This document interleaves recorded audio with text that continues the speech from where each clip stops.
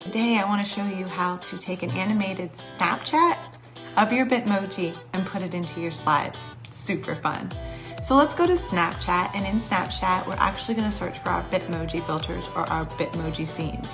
When you click on that, you can go to Explore, which gives you a search bar, and you can click Bitmoji. When you type in the Bitmoji, a bunch of options happen and come up. You're going to see all of the ones with those shadow characters are Bitmoji animations. You can look through and pick the one or multiple that you may like. I have shown you some of the ones that have come up on mine that you can choose from. I decided to do the air guitar. Once you have it, you're going to hit record. But make sure, here's the catch, make sure it's on a white background. You want a solid white background. Once you've recorded, you're going to go ahead and save it to your memories.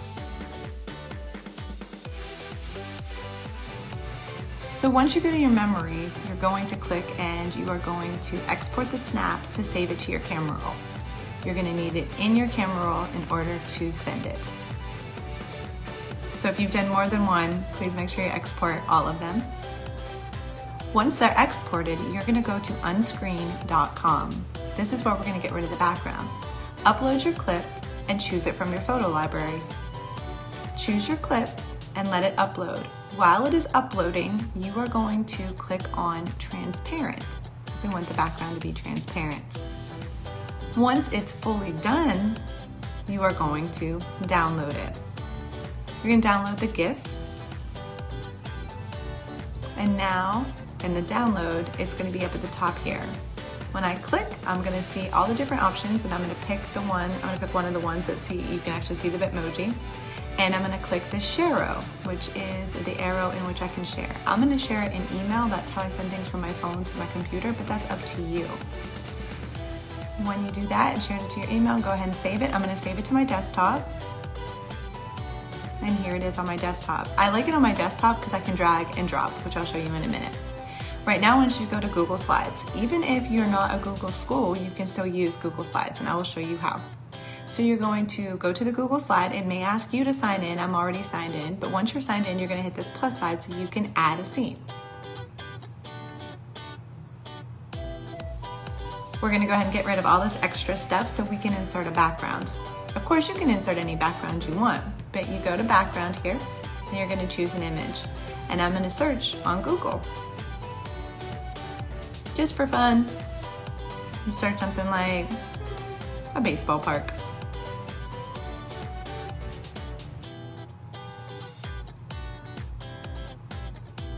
I can pick whichever image I would like. You can search through, find the one that tickles your fancy, insert it, and now we're going to drag and drop our Bitmoji. Yes, again, it's on my desktop. I pull it right over, let go. There she is, right in there, playing air guitar on the baseball field. So you can move and resize as needed, but say you don't like your background.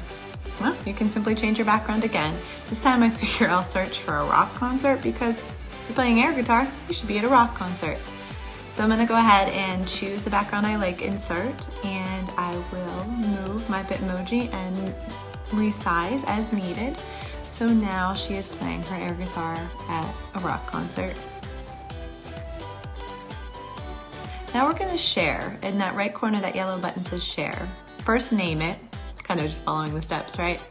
We're gonna name it, we're gonna hit save. Some of us don't have Google Classroom, and that's okay, because we have an option to send the link out to our students. But what we wanna do first, before we try to copy the link, is we wanna change it so that everyone that has the link has access to it.